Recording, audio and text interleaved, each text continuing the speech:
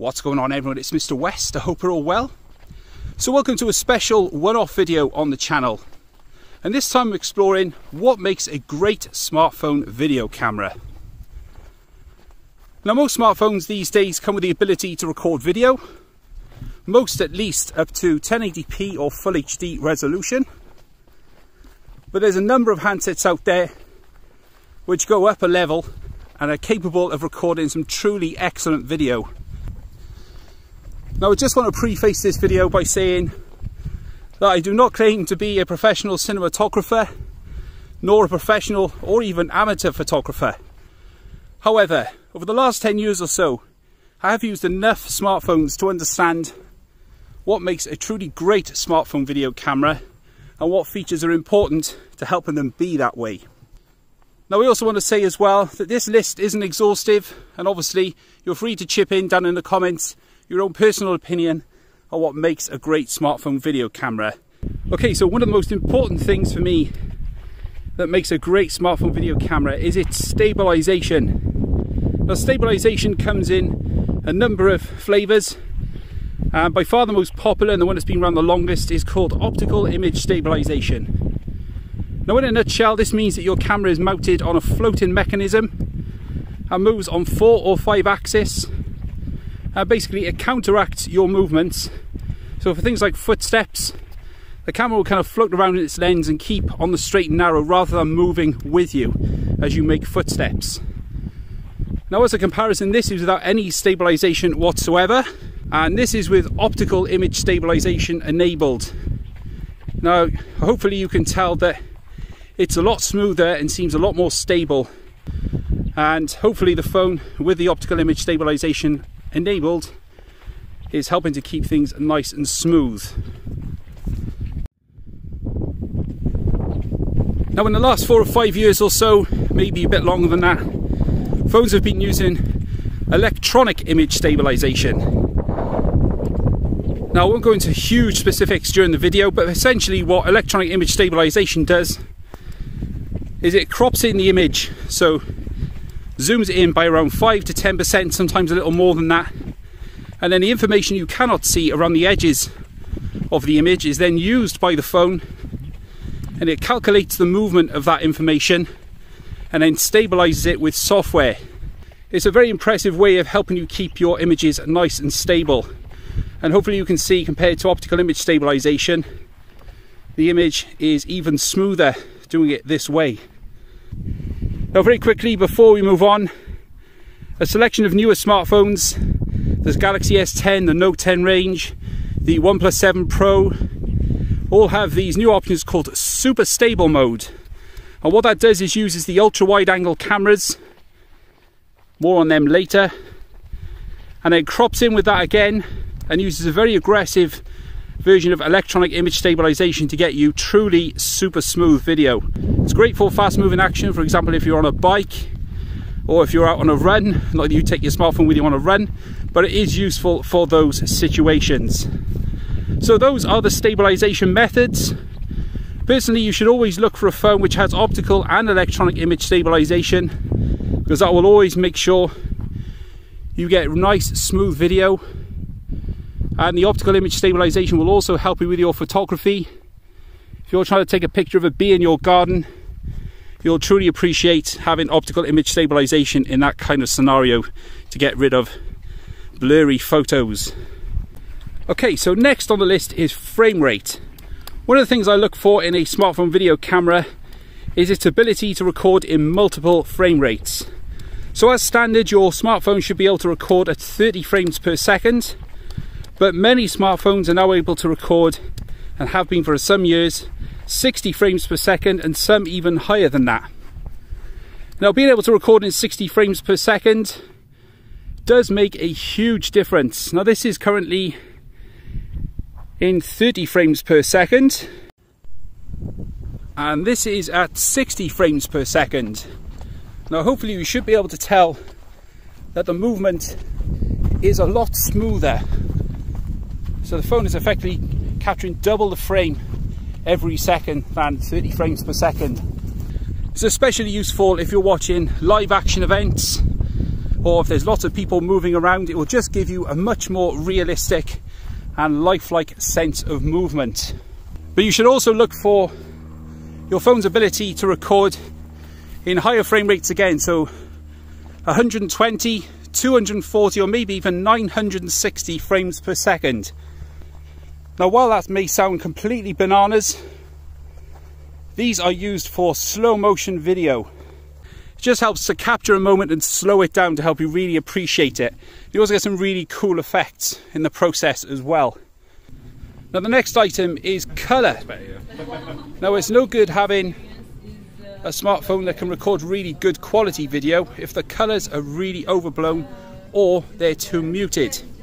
So the phones which I consider to be really great at colour reproduction, you've got Samsung with their Galaxy range. And whilst I think the video with the Samsung Galaxy leans a little bit into the saturation side of things, it nonetheless produces really pleasing, true to life colour. You've got LG with their G series handsets. They're considered to be some of the best for video recording. But what I consider to be probably the best for smartphone video is the iPhone.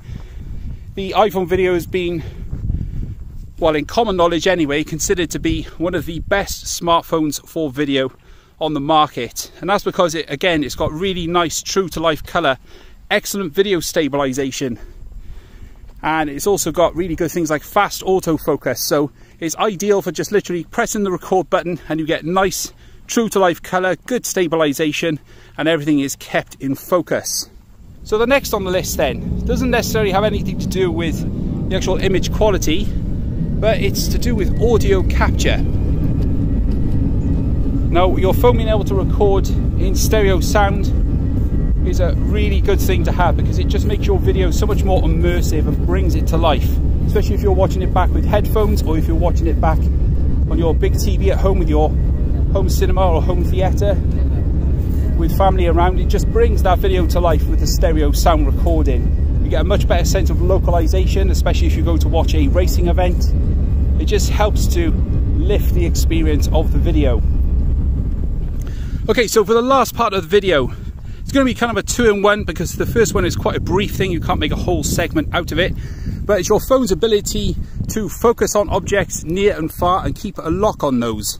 Now with your smartphone, you can lock the focus just by tapping the screen and tapping the padlock. That then locks the exposure and the focus to keep everything in check.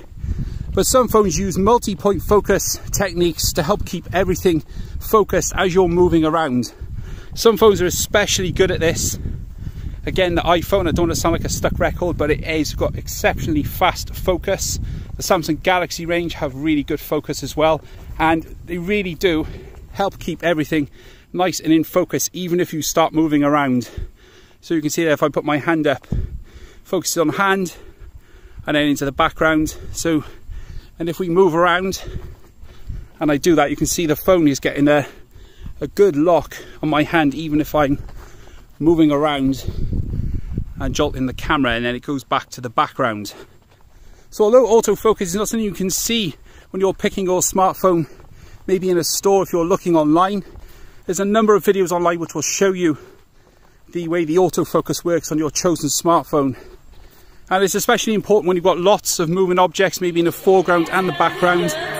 Your phone's ability to keep everything well focused across the image, rather than what we call focus breathing, where the phone is having a hard time trying to find a point to focus on. You'll notice that the screen will breathe in and out, where the focus is going foreground, background, foreground, background. Very irritating, and it's not something you want when you're trying to capture that special moment with your smartphone. So, last but not least then, this is something which I consider to be really important now in what makes a great smartphone video camera these days, and that is its versatility and different lenses you can record on. Now you'll probably have noticed in recent years that smartphones no longer have one lens, they have maybe 2, 3 or sometimes 4 lenses on the rear to capture video information. And by far, probably the best I've seen in years is the ultra wide angle camera. So when recording video, the first lens is usually what they call the wide lens, and that is the one that you'll be using pretty much most of the time. Helps you to capture the best light and also helps with things like fast focus as well. But new smartphones now have ultra wide cameras and also telephoto cameras, so you can see further into the distance.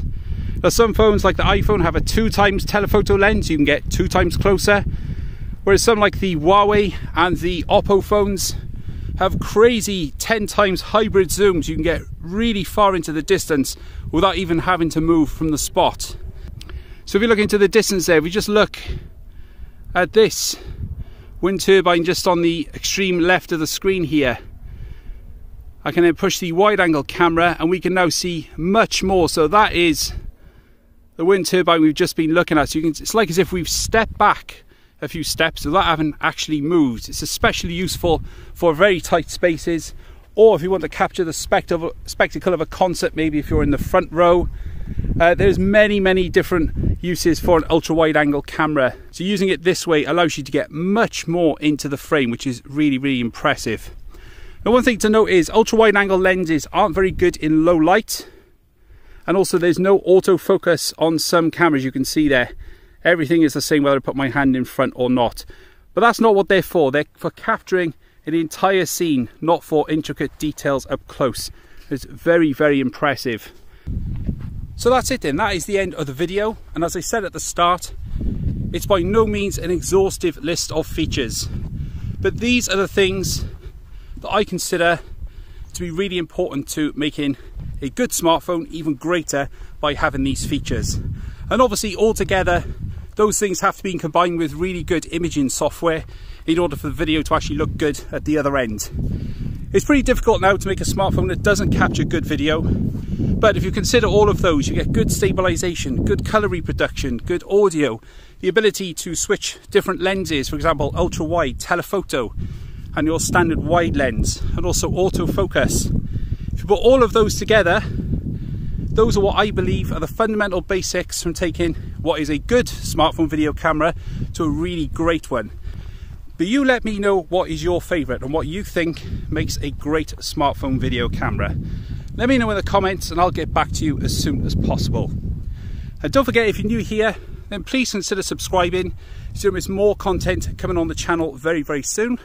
But for now, this has been my look at what makes a great smartphone video camera. My name's Mr. West, and I'll catch you guys later.